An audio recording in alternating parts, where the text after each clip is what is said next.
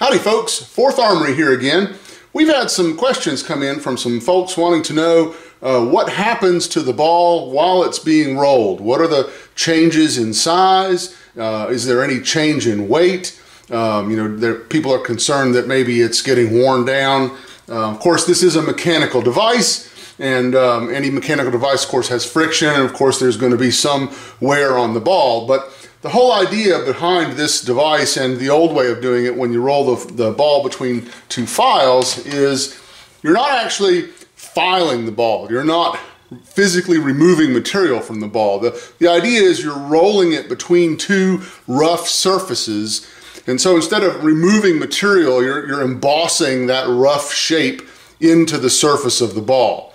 And of course, just by rolling it around, it also helps obliterate the sprue. But you're not really trying to remove material. Of course, like I said, it is a mechanical device. There is friction. There is going to be some lead dust produced, and there is somewhere on the ball. But what you're going to find is there's not an appreciable loss of weight, and the ball diameter actually increases in size very slightly because that displaced material has to go somewhere. So when you have the teeth bite into the ball, it's just like squeezing Play-Doh in your hand. That Play-Doh has to go somewhere. The amount of Play-Doh hasn't changed. It just has to go somewhere. And so it squirts between your fingers. Well, same idea when you're rolling it between two files. That material squirts into the spaces between the teeth. And same thing with our device here. So shouldn't be any appreciable loss of material or change of weight, and a slight increase in size, about 5 to 10 thousandths maybe. So let's take a look and see. So we've got our RCBS ChargeMaster 1500 scale here, and we'll do some tests on weight first. And this is the wheel weight. So this is stuff that I'm casting out of wheel weight, which is what I shoot in competition. So we'll try the wheel weight ones first. Well, I guess before we stick it in the machine, let's weigh it. So 454.9 grains, so almost 455.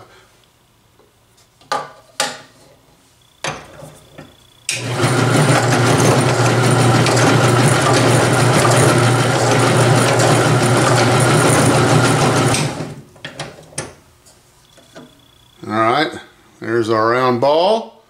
Let's see how much it weighs. 454.7. So it's 0.2 grains lighter than it was. So that's how much material we've lost. So let's keep doing that and see if that's about consistent. 452.7.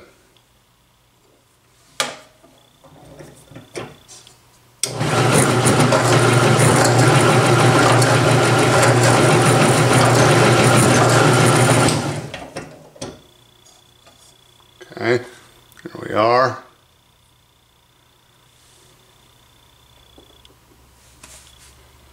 452.7. So in this case, 0 weight loss. All right, let's try another wheel weight one here.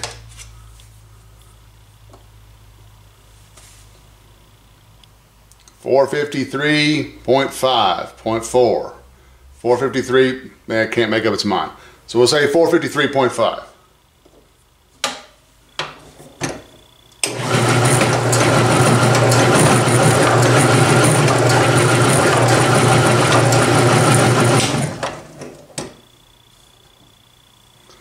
There we go. Fresh out of the machine.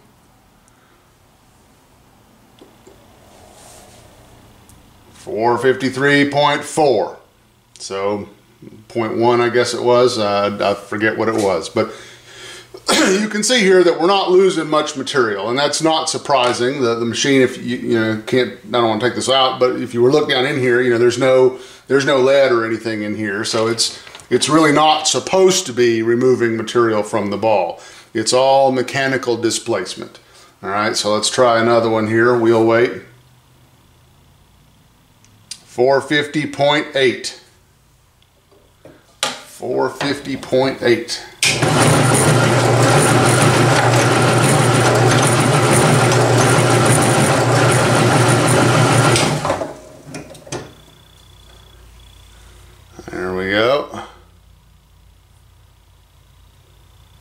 See a little bit of where the sprue was there.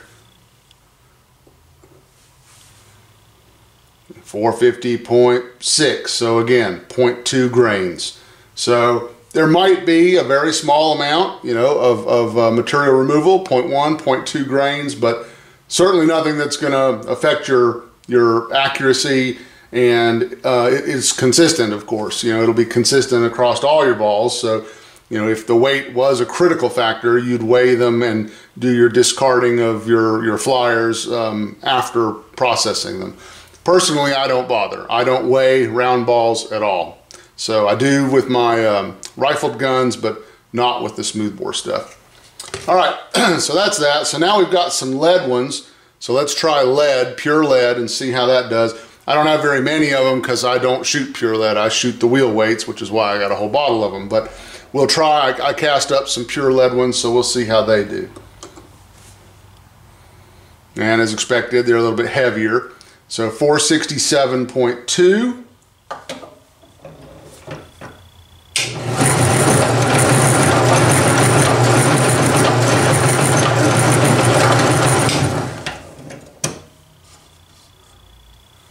There's the ball.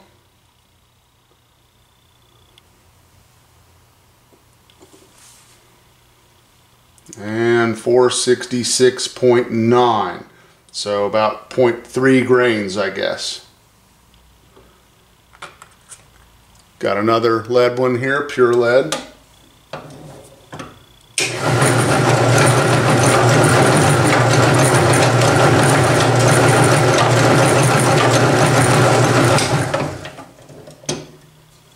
And of course, when you're using pure lead, you want to make sure you don't, it just takes a light touch when you're doing pure lead. Otherwise, you'll roll these things out around. You'll turn them into little sausages instead of round balls. So, but there's another lead one.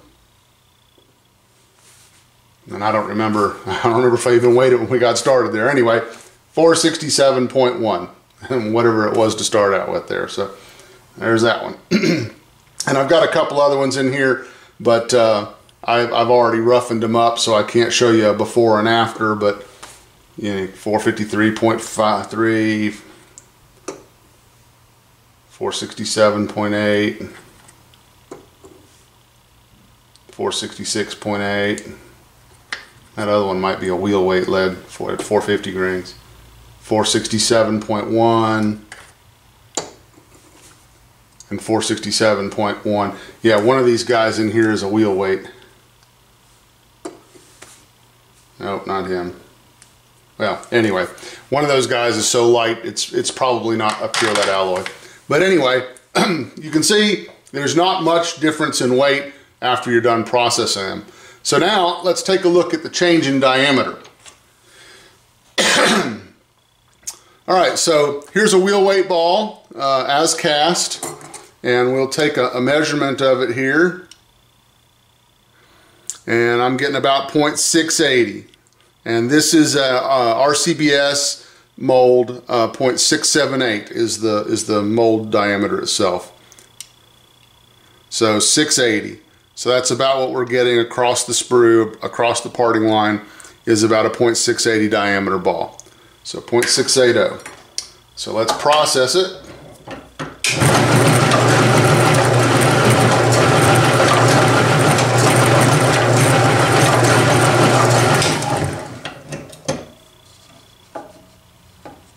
Okay, there's the processed bullet. You can see where the sprue was there. Okay. So 0.689. So it grew about 9 thousandths. 0.6835. So about 4 thousandths increase. 0.6855. About 6 thousandths. 687. So about 7 thousandths. So what I typically see is about a 5 to 10 thousandths increase in diameter. And again, that's because of material displacement. It's just like squeezing some Play-Doh in your hands. That Play-Doh, you're not changing the amount of Play-Doh, it just has to go somewhere, so it squirts in between your fingers. Same thing with this device, or rolling it between two files. That material has to go somewhere, so it squirts where it has to go, and that results in a slightly larger diameter. So the main thing this thing does for you, again, the whole reason why I'm bothering to do this is the way I shoot my balls in competition is I dip them in Lie locks. I actually use a competitor product called X-Locks that's much cheaper, same stuff. All right, so I double dip them. I dip them once and let them dry, and I dip them again and let them dry. And I shoot them just like this. Now, what the texture does, and what it did even when I used files before I invented this device, was if you try to coat a cast round ball with the Lie locks, what you find is that smooth surface, the A-locks just peels off. And so when you're trying to prepare your cartridges and you're putting the balls into your plastic tubes, you're watching the lube flake off in patches. And when you're trying to load it, when you take it out of the tube, more lube flakes off. And when you put it down the barrel, some lube flakes off. So you end up with a ball that's got patches of lube on it. So not only are you not getting full coverage of the lube, but also you're getting inconsistent coverage, which can affect your accuracy when you got patches of stuff hanging on it in different places. So what the roughing allows you to do is it doesn't peel off anymore. See, I can scrape this with my finger and you can see I can see the lead underneath, but I'm not removing chunks of the lube. And so it stays on the ball, which is what you want. The other thing that the increased diameter does for you is it gives you a snug fit in the bore of your gun, but not an impossible to load fit in the bore of your gun. Because all these little bumps, it's lead, it's soft, all these little bumps can deform.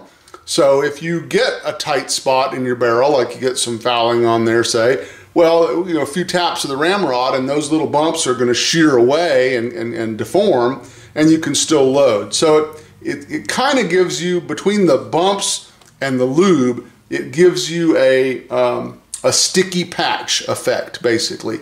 And in the North-South Skirmish Association, they don't allow you to use paper or cloth patches with your round ball. So this is a way to get yourself a snugger fit and have the benefits of a snug fit in the bore without having a patch.